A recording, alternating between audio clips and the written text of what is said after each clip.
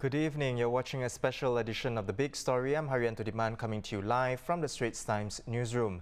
News just in: Singapore is on track to further ease circuit breaker measures on the 1st of June, said the government, but in a calibrated manner. The measures have shown promise in bringing down the number of cases, said the multi-ministry task force. It added that safe distancing measures will still remain and Singapore must maintain vigilance to prevent a resurgence of cases as seen in other countries. By 1st June, if all goes well and the number of new cases of infection continues to be low, we hope to roll back more measures so that we can allow more economic activities as well as social activities to be restored. Even as we approach 1st June, as I mentioned earlier, we do not expect by 1st June we will open everything and everything go back to normal and we begin to celebrate and have parties. I think we need to do so in a very calibrated, very careful way, because we have seen experiences in other countries when it is open, where everybody go back to celebrate, new cases emerge, new clusters emerge. By the end of the month, about 20,000 workers will be discharged from care facilities and more will be expected to recover next month and be ready to resume work. A testing strategy has been put in place using serology and polymerase chain reaction tests. This process ensures that workers are free of COVID-19 before they return to their dormitories. About 3,000 tests are being done in the dorms currently, but that number will be stepped up in the coming weeks, said National Development Minister Lawrence Wong. So we have put in place a process to do so through mass PCR test and mass serological test. The serology test will be applied to the dorms with high infection rates.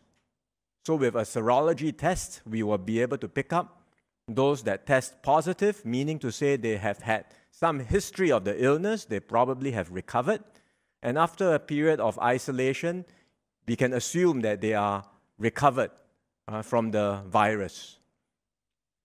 For those who test negative for serology, and for the workers in the other dormitories, then we will apply the PCR test. And we will do this either individually or in batches, meaning through pooled testing. Meanwhile, achieving herd immunity to COVID-19 through natural infection in the population will be too big a price to pay, said the Health Ministry's Director of Medical Services, Kenneth Mark.